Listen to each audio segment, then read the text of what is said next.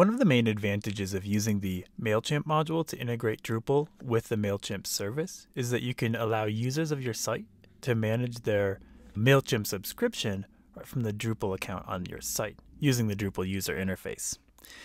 In this tutorial, I want to take a look at sort of the end goal being allow someone that has created a Drupal account on our site to manage their subscription in MailChimp by doing things like editing their local account and deciding from there whether or not they're subscribed to the mailing list. In order to do that, we're going to take a look at the relationship between Drupal entities and MailChimp, specifically the MailChimp list field provided by the MailChimp lists module. And we're going to configure the MailChimp lists field on Drupal user entities so that when you create a new account or edit an existing account, that field is present and allows you to subscribe or unsubscribe from a MailChimp list. This is one of my favorite parts about the MailChimp module and its integration with the MailChimp service, is this ability to take a field and apply it to any entity in Drupal. We're going to use user accounts, but it'll work with any, and allow it to manage a subscription of that entity to a mailing list.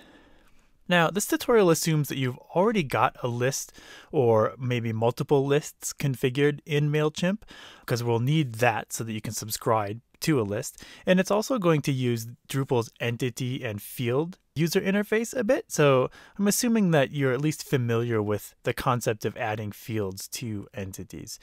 If you're not, I recommend taking a look at our tutorials on that before you proceeding with this one. By the end of this tutorial, you should be able to configure your Drupal site to allow users to manage their MailChimp subscription from within Drupal, as well as allow new users to opt into your mailing list when they sign up for an account on your site. Let's go ahead and get started. So just to show that this is the case, I've already got 2 lists configured for my MailChimp account at admin.mailchimp.com. So if you don't have a list, I'm assuming that you do already, and go ahead and create those. Over on our Drupal site, the first thing that we're going to need to do is enable the MailChimp lists module. So I'm going to go to the modules tab, and I'm going to scroll down and find MailChimp lists, and I'll check that off. It's got a couple of dependencies, which we already have present in our code base, so they'll just get enabled for us as necessary. But if they weren't there, you would want to make sure that you also had entity API and entity tokens present. So really just the entity module. Entity tokens is part of that.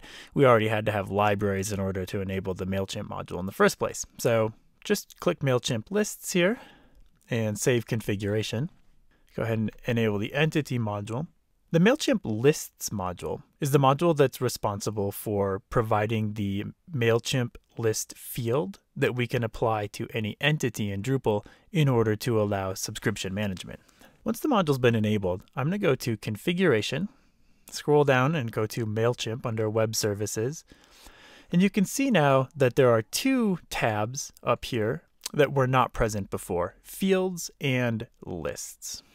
Fields is currently empty because we haven't configured any MailChimp subscription fields, but once we do, you'll be able to see them listed here. And then lists, if I click on that, displays a list of the mailing lists that we've got configured in MailChimp, our daily flavor updates and weekly newsletter. I want to point out this link right here, refresh lists from MailChimp. This is important because what happens is the MailChimp lists module needs some information about your lists in order to manage subscriptions on them. So it makes a request to the MailChimp API and pulls down that information, and then it caches it all locally. If you ever make changes to the settings of your lists within MailChimp, if those aren't automatically reflected on the Drupal side, so say for example we change the name of one of these lists, you could come here and click Refresh Lists from MailChimp, which will allow you to clear the cache and force the MailChimp module to go off and grab new data from MailChimp.com and cache it locally in Drupal. It caches it in order to improve performance. So we said that what we wanted to do was make it so that users on our site could manage their subscription directly from their user account. So we're going to go to Configuration, Account Settings, and Manage Fields. This is the user interface for adding new fields to Drupal's user entities. I'm going to add a new field here, and we'll call it subscriptions, like so.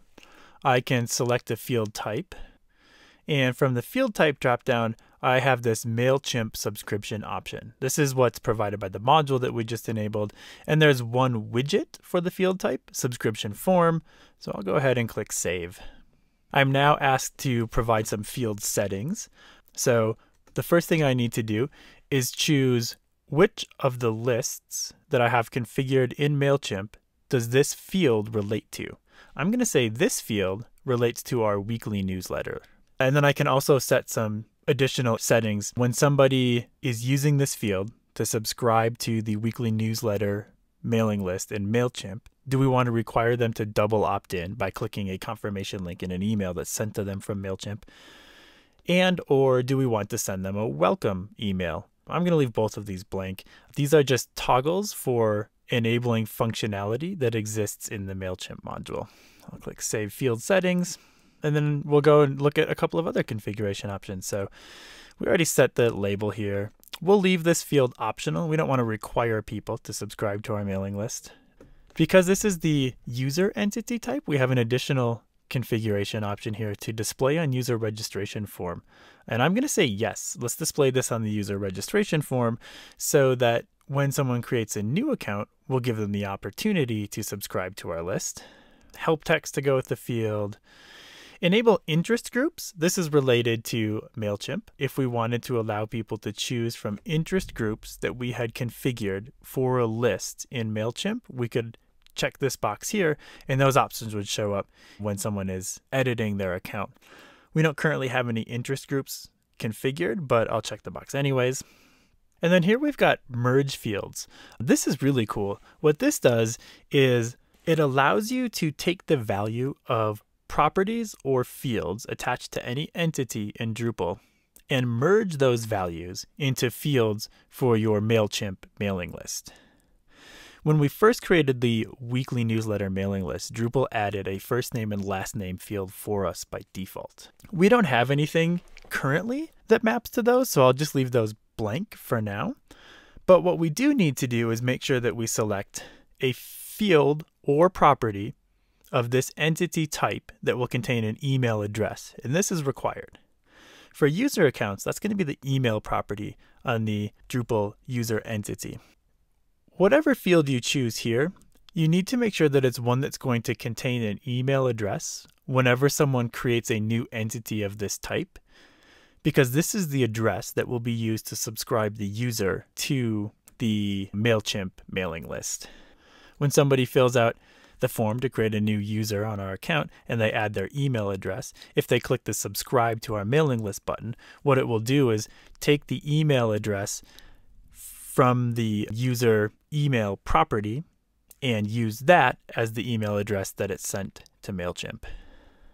Do we want to default subscriptions to on or off? I'm going to leave it as off. We'll let people opt in to subscribing. And then these are the settings that we just looked at on the previous page. So I click Save Settings. Once I've done that, if I go to my administrator's account, so I navigate to my profile and then I click on the Edit tab and scroll down, you'll notice that there is an additional field displayed here. Subscriptions, subscribe. So this is the option to subscribe to our mailing list. It looks like we should probably add a little bit of help text here. So let's do that quick to make this clearer. So I'm going to go back to Configuration, Account Settings, Manage Fields. I'll click Edit for our subscription field, and we'll say subscribe to our weekly newsletter, like so, and save that setting. Now when I edit my profile by going to my profile and clicking on the Edit tab, there's a little more descriptive text here. It makes it a little more obvious what's going on when I click this box. But let's demonstrate that it works. I need to change the email address here. When I first set up this account, I just used admin@example.com, but MailChimp doesn't like @example.com email addresses. So I'll use a real email address like so, and then I'll click subscribe and click save. That's right, I need to enter my password when I make changes like this to my account. Click save. If I switch over to MailChimp now, so back on admin.mailchimp.com, if I go to weekly newsletter, I should see 2 subscribers. There we go. The one that was subscribed in a previous tutorial where we filled out the subscription form, and then the subscription that just occurred when I clicked the subscribe box for the user account on my Drupal site. If I switch back to the Drupal side, I can reverse that by unchecking the subscribe box and clicking save. If I switch to MailChimp again and refresh the page, you'll notice that that subscription is now gone. Pretty awesome. So we've given users the ability to manage their subscription by editing their account in Drupal. They never have to go to the MailChimp website. They don't have to bother with clicking the unsubscribe link at the bottom of the newsletter. They can just subscribe or unsubscribe right here. In addition to that, if I log out, when I create a new account on my site, I also get the subscription field because we selected the option to display this on the user registration form. So I could create a new account like test1. We'll just call this test1, subscribe. I still don't have any interest groups to choose from, but if I configure those in MailChimp, they'd show up here.